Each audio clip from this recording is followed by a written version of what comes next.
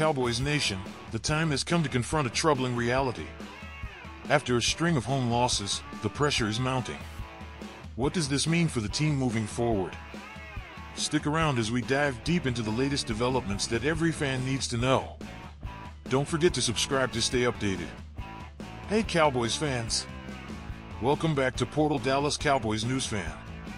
Today, we're diving into the heart of the team's recent struggles. With 3 consecutive home losses, the pressure is building like never before. The Cowboys' defense has been under fire, allowing a staggering number of rushing yards and touchdowns. Owner Jerry Jones faced criticism after his remarks about not signing a top running back, which has sparked debate among fans and analysts alike. Many are now calling for the addition of a veteran nose tackle, and there's a name on everyone's lips: Mike Purcell. His experience could be just what the team needs to reinforce their struggling defensive line.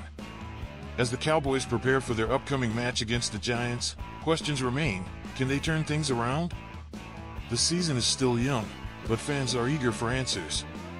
What changes do you think the Cowboys need to make? Let us know in the comments below, and don't forget to subscribe for more exclusive content.